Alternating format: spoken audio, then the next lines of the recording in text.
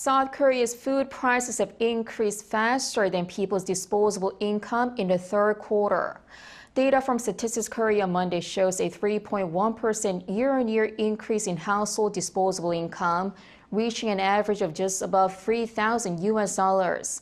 Consumer prices also rose by 3.1%, but the inflation rates for processed foods and dining out, considered barometers of food prices in the Consumer Price Index, jumped 6.3% and 5.4% respectively.